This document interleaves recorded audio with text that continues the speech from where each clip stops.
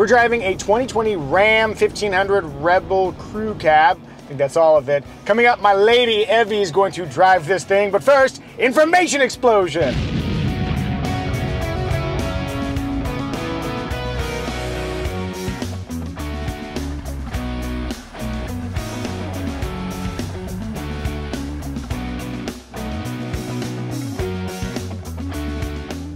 So let's get things moving. Interior. So this is an F-150 competitor or a Chevy Silverado, GMC Sierra. They're all in that same space. By size, this is offering the same things that those would, which is that there's plenty of room in here. My daughter has ample space back there. I can do dumb maneuvers like this and not accidentally hit my wife. Ram Rebel, flailers welcome.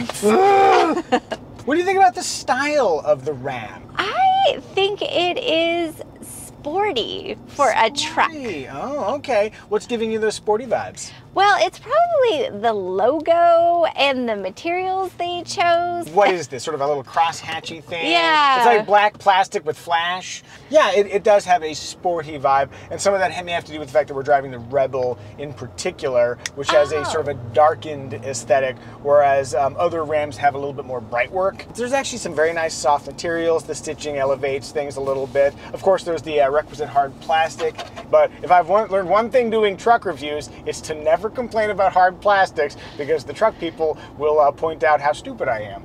You want hard plastic? You've got hard plastic. I need to stop pointing at the camera. Hey, why are you getting so aggressive? I know. They're just trying to watch a pickup truck review, and here you are pointing and flailing at them. I think it's because we haven't had as much contact. Yeah, Evie would like to touch you. People. As mentioned, this is the crew cab. If you get the quad cab, it loses about 9.6 inches of rear legroom, which sounds like a lot, but there's so much back there to begin with. I feel like the quad cab would still meet our needs. Generously. The crew cab also adds about $2,800 to the price tag. Ooh. So if you want to save an extra $2,800 for, let's just say, general provisions, then that might be a thing you could do. We're being topical without being aggressively topical. Underneath the rear seats, you've got spaces you can take advantage of. If you flip out the rear seat, I really like how there's like a little cargo hook. So like if you have groceries, you can hook it on top there. Then if you peek in here, a ton of space. This is a large sliding section, very functional. There's a second glove box there. Door storage is excellent. Oh, and there's a little spot right up here on the dash, which has a little outlet. Really nice spot to put your radar detector, because who knows what kind of speed you're putting down in your big diesel pickup truck. You think I'm joking? No, I'm not stereotyping here, but every once in a while you come across a pickup truck driver that drives with some aggression. I'm just saying, if you're motivated, you can put down some pretty sick speed in a big pickup truck. In all your peeking around, did you happen to notice any of the Easter eggs?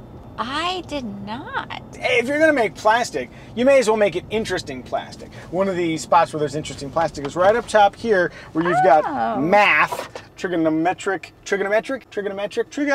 ratios, the Pythagorean theorem, standard dimetric conversion stuff. Is this because they know we're going to have to homeschool our child? I don't think that's what they were aiming for, but if it helps us with the homeschooling, then that's good too. And then look down here, what's that? Those are trucks. Those are not trucks. That's the progression of Ram pickup trucks. I just like those little fun details. It just makes the vehicle feel a little bit more special. Even though it's in every one of these. Yeah. Well, good counterpoint, sweetie. Do I get a special hat that says Captain Buzzkill? Hey, you have to make the graphic. How's your seat comfort?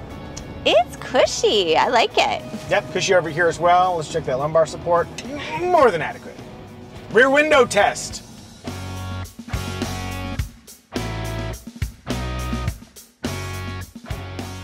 Armrest test. My elbows are already in the correct position. I'm driving with my hands in an 8 and 4, which I think for this truck is the right move. A little bit of stitching here, but that doesn't impede my comfort. Soft on the outside. That's like full marks, 2 elbows up. Wow. If I were to give it a grade, I'd have to take off marks for how high it is. Well, have you considered raising your seat? No. Okay. So, user error. No, not user error. You're just merely being inquisitive in a complaining way. How about family friendliness? Let me give you some information. 5-star overall crash rating, There are 3 different positions back there with latch points, so you could literally have 3 different child seats back there simultaneously. I like how exposed they are. They're very exposed.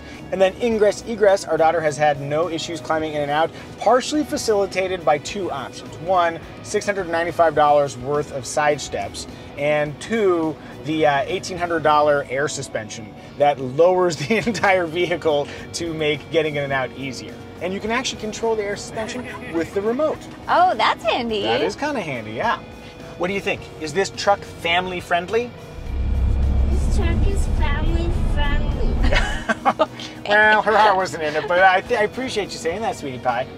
What do we think? Family friendly? Definitely. Yes, very family friendly truck.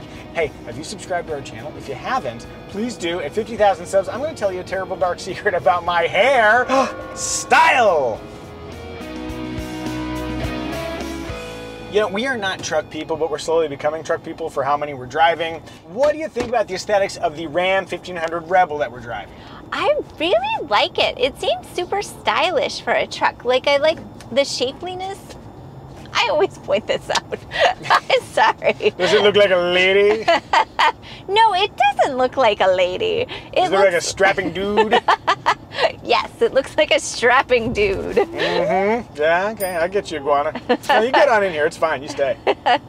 This one in particular is a little bit more my style. Instead of the chrome grille, it's got a darker grille. This is on the 33-inch tires. It's a little bit more rugged. It's got tow hooks, because nothing says off-roading like tow hooks. A little bit darker, a little bit manlier. I also like the sport hood. Looks, yeah, you know, from my vantage point, it appears to be sporty. Very good. Oh, so that is not how they all look. I don't believe that's how they all look. Okay. I did think that was aggressively sporty for a truck. You were just overcome with its pure masculinity. I was. Overall, the Ram 1500 to me, especially in Rebel guise, is brawny like a towel. Maybe not as brawny as this full-size semi next to us, but I bet we're a little bit faster off the line. Let's see if I can smoke him. And needless full throttle acceleration. Oh, take that, UPS. Would you like to see what full-size semis we're smoking in between YouTube videos? Follow us on Instagram. What? I think that's, we need 2 iguanas in here for that one. That wasn't a double iguana comment. You had to make it dirty. I was just talking about trucks. Micah Truckman Muzio can't stop talking about trucks, and here you are making a joke out of it. Please follow us on Instagram. See us smoke some more semis. In motion. As we're going over this broken pavement, do you notice anything? You're gonna tell me anyway. That's true. Ride quality in the Ram is quite good. So it's still a body-on-frame pickup truck, as are all full-size pickup trucks, but this one has coil springs. And because of those coil springs, rather than having leaf springs, ride quality is very good. Oftentimes, if you go over stuff like that, like those railroad tracks, you feel this residual bounce. I'm gonna let this semi in. You know, in these crazy times, it's good to be neighborly. Right? Yes. If you want a pickup truck that's still quite capable, but also has a much more enjoyable ride quality, the Ram 1500 is a great choice. Let's see, steering efforts. That feels pretty darn manageable to me. We'll see in a second how you feel. I think one of the things that you worry about when driving something this big is how manageable it is. And to me, this feels like a very manageable package. Mm. Would you like to manage it? Sweetie, We'll that feels like a pretty good segue. Why don't you manage this package? Yay! Here you are, managing the Ram. How's it feel? It feels much less intimidating than the last large truck I was in with the Super Duty. Well, now the Super Duty is a larger pickup truck, and yes. Also I would say that you might be adapting to driving pickup trucks because you're doing it more frequently. That could be as well. Man, for different sized drivers and pickup trucks, those power pedals are awesome. I would be much more intimidated by this without them. You want to take a turn? Ooh. I like the steering. It feels pretty natural. Like, it doesn't feel like I have to muscle it. The entire experience feels pretty controllable. The brakes, the steering. Are you feeling more at ease in this truck than you might have expected otherwise? Yeah. My lady's a Ram lady. It's not what it sounds like, Iguana. And now, when we're straight, needless full throttle acceleration. Ah. Go for it. Whee! Diesel G's! There you go. I didn't feel the speed the way you might in a different vehicle. Does Yeah. that make any sense? The power band for a diesel tends to be kind of immediate, but then it doesn't really stretch up into those upper revs. So let's say it's a rainy day, you might kind of quickly spin the tires, and then it sort of like runs out of steam fairly rapidly. Okay. That's just the way of the diesel, baby. All right, I feel like we've got enough out of this. You've dieseled all you need to. Hey, that was a pretty fine job you did. You managed that package just fine. Overall, I find the Ram 1500 to be an agreeable driving package. Emotion factor. From the driver's seat, I feel empowered and confident. The emotion factor is pretty strong, and I think that's matched by an aesthetic that feels, to you, sporty, to me, brawny. There's the towing power and the payload capacity to enable an active lifestyle, for those of you that still have that. There's way more style than I was expecting from a large, capable truck. Yeah, we're feeling a positive emotion. If you're feeling a positive emotion about the Ram 1500, check the Kelley Blue Book listing link in the description and go buy one of your own. Remarks! There are two bed lengths, 5'7" and 6'6" lengths. The longer bed only comes on the shorter quad cab, and then the crew cab you can get either bed length. There is a lot of bed innovation. Now this is going to be a little bit of a touchy subject because I know truck people sort of bristle at the notion of niceties. Why is that? You tell me, audience, why do truck people bristle at the notion of conveniences and niceties in their pickup trucks? So the Ram box has these two container areas on either side, and you can flip up, they're lockable. There's a good amount of storage space in there. I can verify you can put a child in there, not while moving, but just for funsies while stationary. To me, that makes this a much more usable truck than a lot of pickup trucks for family duty. Let's say you want to go get groceries, but the back of the cab is already full up, and you don't want groceries like flying around in the bed. You've got a smaller yet secure spot that you can put all that stuff. That's what I always wonder about with using a truck as a family vehicle. For larger gear, there's a bed divider that you can place in different positions so you can keep different size cargo from sliding around. And then this one also has the tonneau cover. The tonneau cover is a 3-piece unit, costs $550, and it has these latches at the back that can lock it into place. I do know for a fact that if you are ignorant and you think that the thing is stuck, you can overpower those latches. Oh, no. I didn't mean to, but I did. So just know that it's not 100% secure. Our bed also has optional lights and optional sliding tie downs. This also has the spray-in bed liner. But I think the most interesting thing is the tailgate. So Honda already had one that would flip down or also rotate out. I think this is a superior design. I'm sorry, truck people, but it is damped. That'll make it easier to lift, and it falls down with more grace. I can't apologize enough for how convenient and nice that is. You can also flip the doors out 60-40 split, and what that does is it lets you get closer to the bed. It makes it easier to load things in. I like that it's split rather than long too, because if you're in a parallel parking kind of situation. That's exactly right. If you have narrow clearance behind you, that makes it much easier. If you look at GMC's Multi-Pro tailgate, it's got more functionality built into it. It's got this middle section that flips down and turns into a step, but that flip down step can also like whack into the top of a trailer hitch. Oh. This doesn't have that, but as a consequence, it's not quite as easy to get into the Ram. So rejoice, truck people. You'll still have to kind of leap into the thing if you want to climb into the bed. As mentioned, we're driving the 3-liter diesel. This engine costs $5,000. There's also a 3.6-liter V6 and a 5.7-liter V8 with both e-torque and non-e-torque mild hybrid abilities. So if you want slightly better fuel economy and you don't mind spending $200, it's kind of a no-brainer. Yeah, sure, go for the e-torque. Somebody right now in the comments is probably typing like, but it's more complex and it might break, and so I don't want it. You can do that too. I don't care. So reasons to buy the diesel. One, it can tow an awful lot. Not quite as much as the 5.7 liter, but if you want to tow like more than 12,000 pounds, this is a perfectly reasonable choice. That's a lot of weight. Yes, it is. The other one is fuel economy. Japers, look at those numbers. I did some math. 24 mpg is the combined rating, and then this particular truck also has the optional 33-gallon fuel tank. Oh. So This thing can cover 792 miles. That is a crazy amount of range for a pickup truck. One could imagine watching a post-apocalyptic movie where you needed to cover a lot of distance to get to some sort of safe space or something like that. And the Ram Rebel with the diesel and the large fuel tank might be a good option. To be clear, I'm not saying that we're entering a post-apocalyptic hellscape, but a little extra range never hurts. Actual max tow numbers with that 5.7 liter are 12,700 pounds. It's 12,560 if you go with the diesel engine. So it's pretty darn close.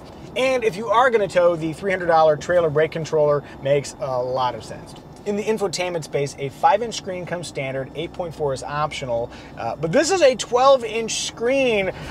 It's almost too much real estate. I do like how they divvy it up in ways that make sense. You have two discrete areas and you can select what you want on the bottom area. I kind of wish that wasn't surrounded by black glossy plastic, because then it would make the screen itself a little bit more prominent.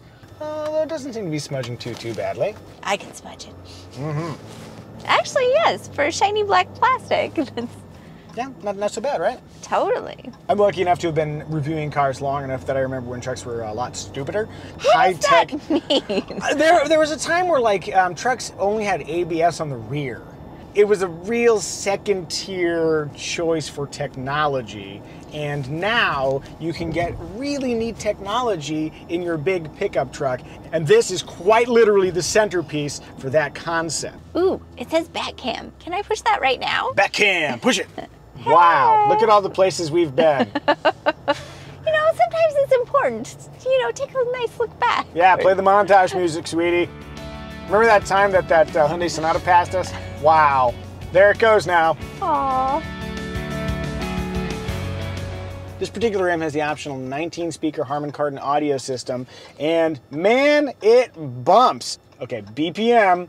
Now, I can't afford to play this very long because of royalties, but listen to this bump. With exclusive new DJ sets from Oh, well, that's disappointing. It was a promotional thing, and yet it still bumped. It bumped. It really bumped. Yeah. A Ram also has the optional $895 safety and convenience package with lane keeping assist and full speed adaptive cruise control. We're just cruising along. There's a completely motionless pickup truck up there. Let's see how freaked out I get. Oh, already slowing down. Oh, that's quite the gap. Full disclosure, the other day I was trying it out when it rained and I had it on the narrowest gap, and it was a little bit later to slow down than I would have hoped, so I increased that gap just a little bit. That felt nice. Have you seen how expensive this thing is? Oh my gosh, I could not believe how expensive it was. Reviewing trucks has really opened our eyes to how expensive a truck can be. So this one, as equipped, is $71,000. However, this thing has everything. So it is a lot of truck for a lot of money. I'll also say, oftentimes pickup trucks are incentivized in a way that cars are not. Oh. So even though that MSRP seems very high, there's a good chance, especially now, that you might be able to get a good deal on one. Are there any remarks that we've missed? If so, tell us in the comments section. Synopsis! In synopsizing the Ram 1500, it is luxurious, filled with technology, but also very hardworking. To me, the Ram 1500 is a wheelbarrow if Apple made wheelbarrows. Well, that sounds like you're mocking me. I'm sorry, no, I like it. Oh, that's very clever. If you haven't subscribed to Micah Drive, please do. At 100,000 subs, I'm going to review a windowless white van. They do seem to follow me everywhere we go. If you'd like to see what we're driving or flying between YouTube videos, follow us over on Instagram. Please do. And I know it's ironic, but I still commit to this high five thing. Oh no, really? Because we're doing it digitally, it's safe. We're in our little quarantine family space, so it's cool. Sweetie, high five. You want a high five? You too. Now more than ever, come get your high five.